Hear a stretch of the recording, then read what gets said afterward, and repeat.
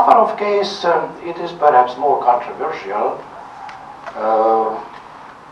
We got a very clear commitment from the Azeris that the enforcement of the life sentence will be continued.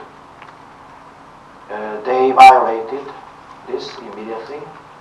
We protested, we condemned it, and in fact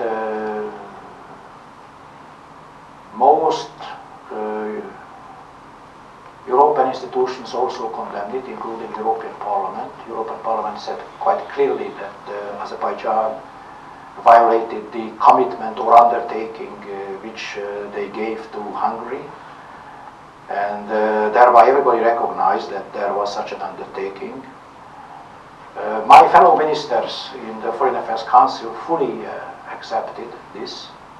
I would disagree that many NATO countries expressed their dismay. There was at least one country, this is United States, who expressed disappointment because of the effect of this upon the Minsk process, but of course we discussed it frankly. Also this morning I discussed it with Secretary Clinton.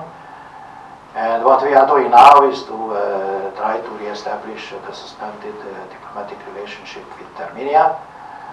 But one thing is certain, there was no economic or financial deal in the background.